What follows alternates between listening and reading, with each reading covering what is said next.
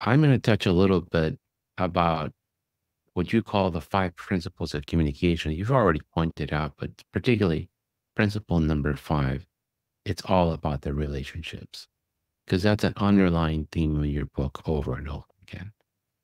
How important are relationships to the work that we do as pediatricians?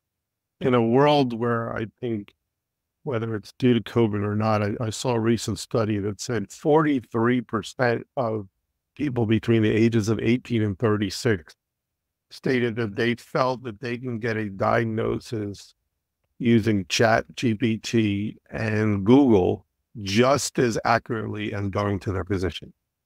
Okay, so that says a lot. Now, whether that's COVID or not, I don't know. But I see it in my practice, and I'm sure you see it in your practice. There is a distrust out there of the physicians, right or wrong, there. And medicine to me is about the human connection or the relationship between you and your patient. I do a lot of work on physician burnout as the wellness director of the NCPS. And if you really look down on why we became doctors, the easy answer is to help people, right? But that's not why we're doctors. That's what we do. Because you could have helped people by being a fireman. You could help people by being a police officer. You could help people by being a multimillionaire and donating money to Nicholas Children's. There's a lot of ways of doing that.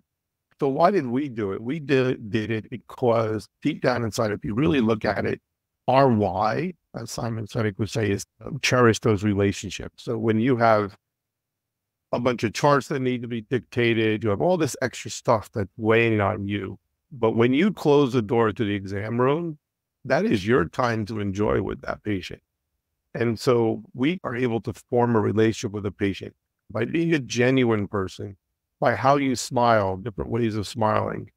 And one of the things that I'm fighting is that I get a lot of people to say, it's hard for an ED doctor to form a relationship, it's hard for a neonatologist or a newborn. But you can build trust by coming in, forming that relationship with the patient by the way you sit down, by the way you smile, by the way you're not feeling rushed, making them feel rushed, talking about something personal, sharing something. If the person's wearing a Yankees hat, talk about the Yankees for 2 minutes before you get into it. Think about this. If you were in France, country, and you were in the hospital and no one spoke English, you'd be really scared until somebody came in and said, hey, how are you? Where from the United States are you? I'm from Florida. And so that's the relationship that we can. And I've proven it over and over again. You can form a relationship and find commonality is the word that you're looking for with anybody. It doesn't matter what race they are, ethnicity, where their socioeconomic background is. And we do these little exercises where I'll flash a room, a hospital room or a treatment room or a family up on a screen for 3 seconds, shut it off, and then say, okay, George, tell me one thing about that room that you can relate to. And it may be donuts in the corner of the room, or it may be bright, shiny sneakers or running shoes. Whatever it is, you can do it. If you form that relationship, not only will it help you with your patient experience scores, which we have shown by improving 60%, it'll help you build your practice. It'll stop you, as George said, from getting sued in many cases. And so it's really about forming that relationship. And that doesn't only help the patients, it'll help your own well-being. You know Because what? it will decrease physician burnout.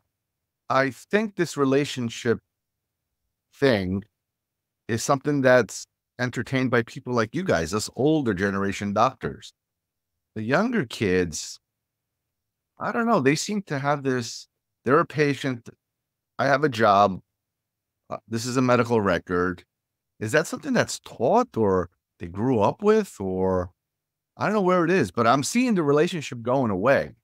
That you see it today, people go out to dinner and everybody's got their nose buried on the cell phone. They're not building relationships with each other. That's why we have such problems.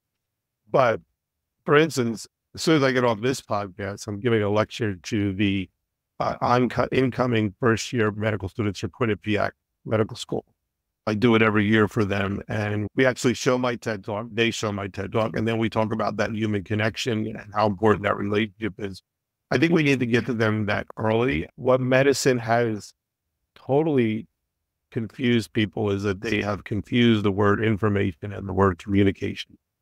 And we have a group of people coming up who think that communicating is providing accurate information. And I will say to them, then I would say, for instance, Herb, what was your main goal for that diabetic talk?